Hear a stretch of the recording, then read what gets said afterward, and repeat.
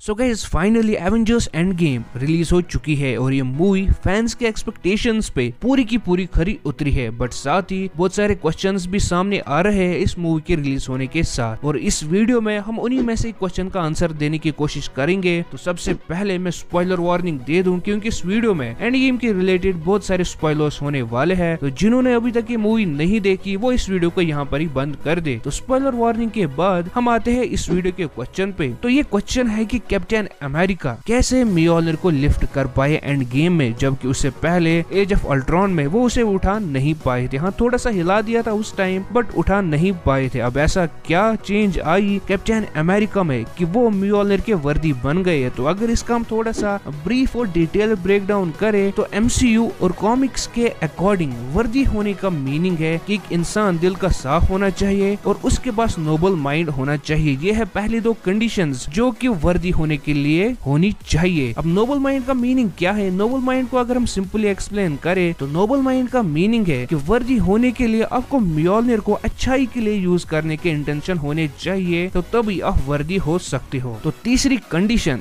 जो कि वर्दी होने के लिए जरूरी है वो है स्पिरिट ऑफ वॉरियर होना, जिसका लिटरल मीनिंग है एक योद्धा की भावना होना या सिंपली एक वॉरियर या योद्धा होना। चौथी कंडीशन भी है म्योलनिर को लिफ्ट करने के लिए, और वो कंडीशन है ओडिन की। ओडिन जिसको वर्दी समझता है वो म्योलनिर को लिफ्ट कर पाता है और जिसे नहीं वो म्योलनिर को नहीं लिफ्ट कर पाता है। बट MCU में ओडिन की डेथ हो चुकी है तो हम इस वाली कंडीशन को यहाँ नेग्लेक्ट करेंगे और इसे डिस्कस नहीं करेंगे, और सिर्फ हम तीन कंडीशंस डिस्कस करेंगे वर्दी होने की। पहला तो दिल का साफ होना, दूसरा म्योलनिर को अच्छे इंटेंशंस के लिए यूज करना, और तीसरा एक वॉरियर होना। तो कैसे इन तीनों कंडीशंस को हम पहले वाले कैप्टन अमेरिका और एंड गेम वाले कैप्टन अमेरिका पे अप्लाई करके देखते हैं कि कहाँ कैप्टन अमेरिका में कमी रह गई थी पहले और एंड गेम या एज ऑफ अल्ट्रॉन के बाद वो पूरी कर पाया था इस कमी को। तो इन तीनों कंडीशंस को जब हम एज ऑफ अल्ट्रॉन वाले कैप पे अप्लाई करते हैं तो दो इनमें से परफेक्टली सेटिस्फाई करती है बट उनमें से एक सेटिस्फाई नहीं कर पाती।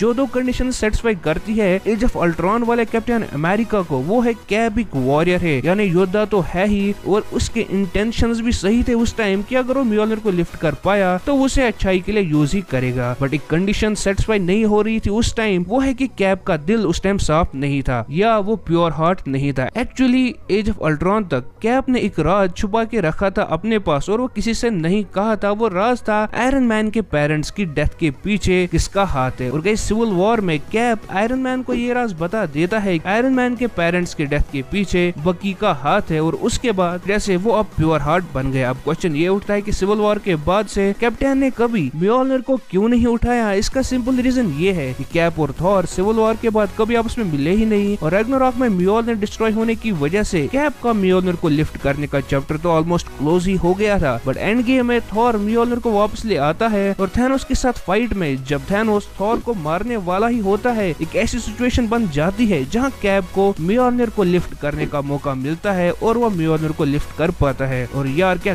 गजब की फाइट थी कैप विद म्योलनिर वर्सेस थैनोस की। तो गाइस ये तो था एक सिंपल रीजन कि क्यों कैप एंड गेम में म्योलनिर को लिफ्ट कर पाया और एज ऑफ अल्ट्रॉन में म्योलनिर को लिफ्ट नहीं कर पाया था।